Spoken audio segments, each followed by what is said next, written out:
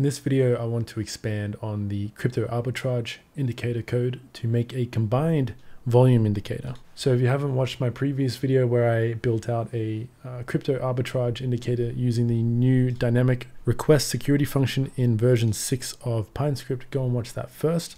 So the script you see on my chart is displaying the combined volume across all of these crypto exchanges. It works for Forex as well and for stock markets.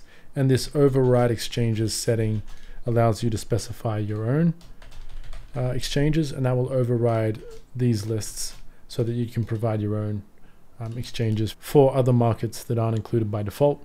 This little debug mode will just create a label down in the corner which tells you the exchange ticker and the market type. So Bitcoin is obviously going to be crypto, and the exchange ticker is not as obvious as it might sound. Like on Coinbase, Bitstamp, etc., it is what it looks like. But if we come down to crypto.com, for example, and click on that, the ticker is actually crypto.com. There's no full stop there.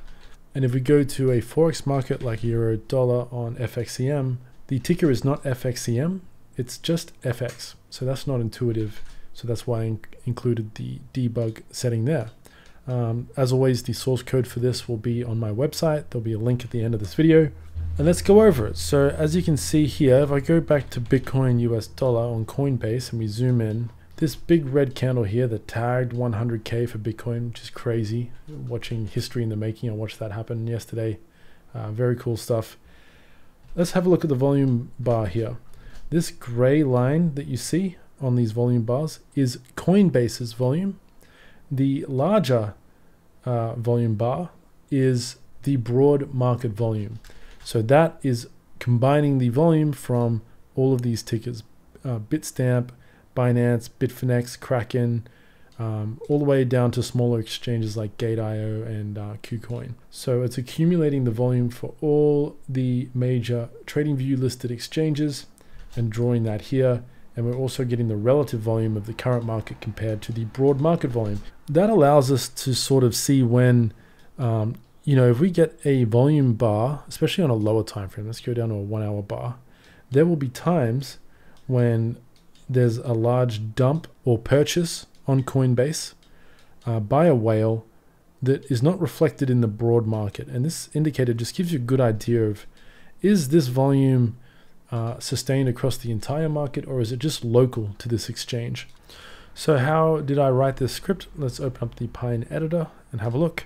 The main difference with this script compared to the arbitrage indicator is that because we're using multiple different lists, where we've got crypto, Forex, stocks, and other markets. So I have 4 different arrays here. I actually have a custom function here which just gets the corresponding array list for the market type. So this is a custom function that returns one of these arrays. The way I'm checking which array to return is using a switch function or switch operator. The switch operator controls which thing we return based on this value on the left. So if symbol info.type is equal to crypto, we return the crypto exchanges. If it's Forex, we return Forex, and so on.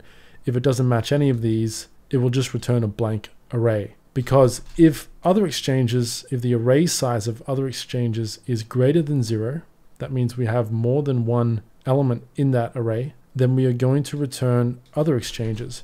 And that allows us, like I showed you earlier, to override all of these lists with our own custom list. So if I wanted to only see Binance and Coinbase, I could put those 2 in. And now I don't think this coin is listed on Coinbase, at least not as a tether pair. So all we're seeing here is the Binance volume. That's why these values match. So moving on, we have the exact same for loop from the crypto arbitrage example, except this time we're using our custom function to return the array corresponding to the market type. That allows us to write a single for loop that does the same thing for all the different exchanges based on the market type. And I don't have to copy and paste this for loop 4 times to cycle through all 4 arrays. Just keeps the code a bit tidier there. So we've added a little bit of complexity to the script for the sake of optimizing the code to only require a single for loop. And then finally, we plot the volume of the current bar with a 50% gray. And then on top of this volume, so the plots are plotted in order of their listing in the code. So this gets plotted first, a gray bar for the current market's volume, and then the combined volume is plotted second over the top of that gray bar.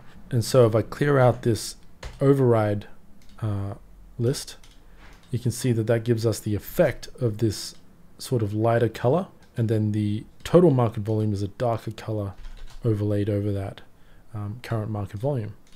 And then we have our little debug table, which just displays the symbol prefix, which is our exchange.